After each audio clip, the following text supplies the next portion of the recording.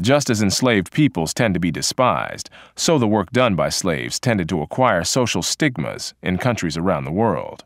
In Java, for example, free people did not want to carry their own packages, since slaves carried packages, and therefore free people without slaves would hire a slave for such chores.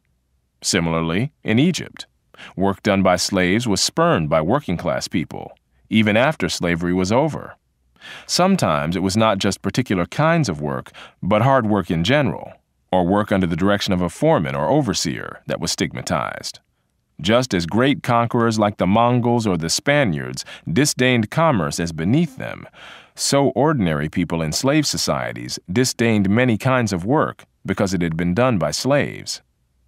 One consequence of this was that immigrants with a work ethic, such as Italian immigrants to Brazil and Argentina, who often entered such societies much poorer than the existing white populations of these countries, began at the bottom by working at many tasks that local whites disdained, and ultimately rose to a higher economic plane than the whites who had been born there. Whatever their initial disadvantages, the immigrants were not burdened with the native-born whites' aversions to work. Former slaves and the descendants of slaves likewise developed aversions to tasks performed under slavery. In the British West Indies, for example, blacks, after emancipation, left the plantations in such numbers that a whole new plantation workforce had to be imported from India to replace them. The economic costs of such attitudes, deriving from slavery and continuing for generations thereafter, cannot be quantified, but also cannot be dismissed as negligible. Where slaves and slave owners have been of visibly different races, then the racial animosities and distrust deriving from the era of slavery may also last for many generations after slavery itself is over, leading to economic and psychic costs to individuals as well as social costs to nations. Although the negative economic consequences of slavery, including consequences among generations born long after slavery itself was ended, cannot be quantified, the patterns of lasting economic lags in regions where slavery was widespread may nevertheless be suggestive. In the United States, and no doubt some other societies, one of the major psychological legacies of slavery has been a sense of shame and resentment among the black population, and a sense of guilt among the white population.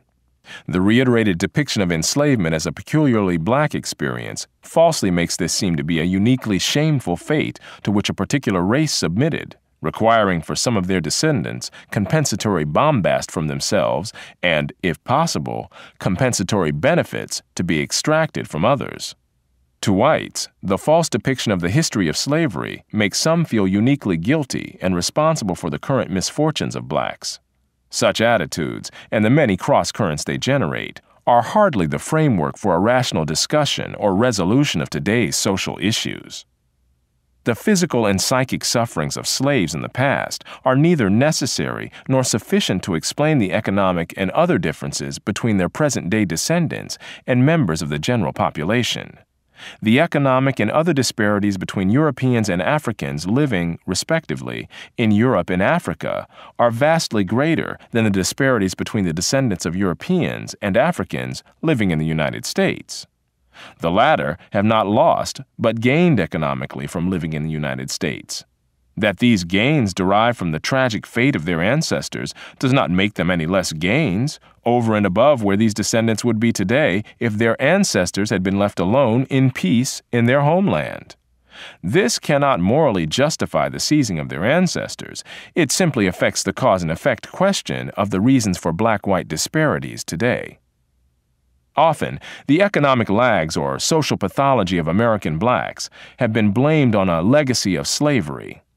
Whether it is the dearth of marriages and families among contemporary blacks, or their lower labor force participation than whites, or their high crime rates, slavery has often been invoked as an explanation.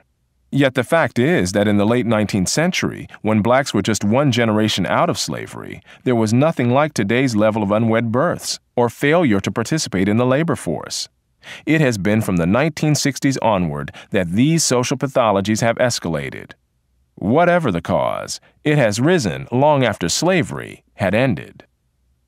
Two very different questions have been confused as regards the history of black families. 1. Why marriage rates differ between blacks and whites. And 2. Why marriage rates among blacks are much lower now than in the past. Official census data show that blacks had slightly higher marriage rates than whites for every census from 1890 to 1940, but far lower marriage rates than whites by 1960.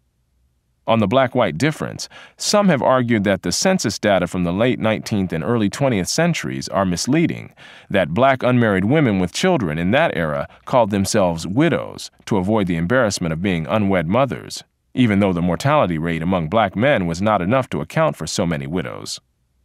Interestingly enough, those who argued this way offered no explanation for the high rate of marriage among black men during that same era, since unmarried fathers were unlikely to have children living with them to require them to pretend to be married when they were not. As of 1940, for example, from 66 to 70% of non-white males in age brackets from 30 and up reported themselves in the census as married and living with a spouse.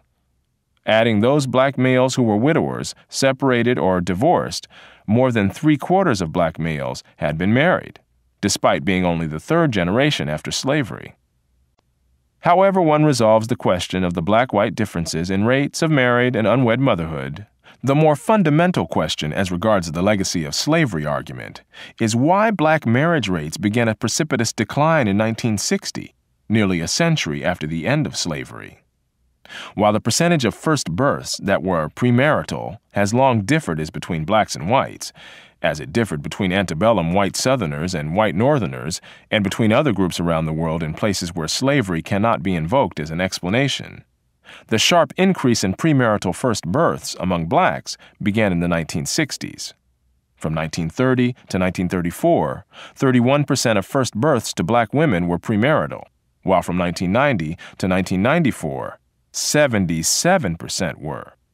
Moreover, whereas in 1930 to 1934, premarital births plus the births of children conceived before marriage but born after marriage were together still a minority in all black births.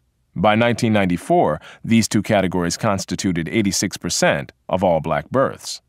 That such a legacy of slavery would take nearly a century to appear strains credulity.